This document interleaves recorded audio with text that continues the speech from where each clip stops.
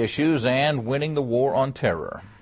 Well, it's only 6 days until Election Day, and the highest political race in Texas below the presidency has the incumbent trying to hold on to a double-digit lead. U.S. Senator John Cornyn has run a tough re-election campaign against his Democrat challenger, Rick Noriega. News Channel 25's Kevin Davis has been on the campaign trail with both candidates. He joins us live from the Killeen newsroom with our preview tonight. Kevin?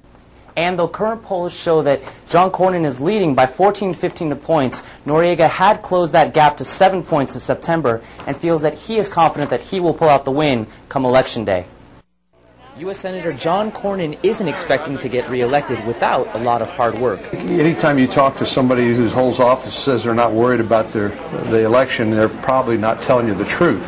I'm not overly concerned because we've done a lot of work over the last 2 years getting ready. Visiting with the McLennan County Republican Women's Association in Waco, Cornyn said he is confident the economy will rebound, leaving Texans stronger and better. Some of the Chicken Little comments that you hear about the sky falling, this is unprecedented, I mean, it's really overblown. The fact of the matter is we've been through tough times before.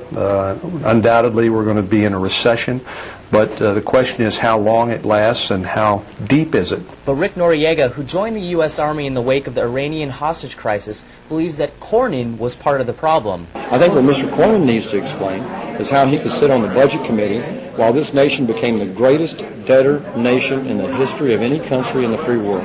The two candidates clash on a host of other issues, including when to bring the troops home. On national security, he has been somebody who's advocated a political timetable for bringing our troops back home from Iraq. I think we all agree we want to bring those troops back home as soon as we can, but I think we ought to bring them back on victory, leaving behind a stable Iraq able to govern and defend itself. And I've said we needed to remove our soldiers as quickly and as safely as possible.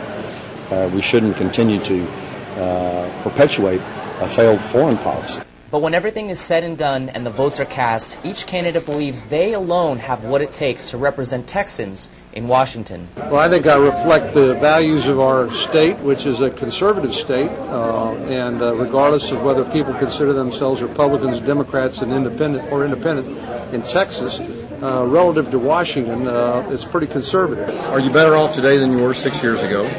Or can you afford 6 more years of what we've been through?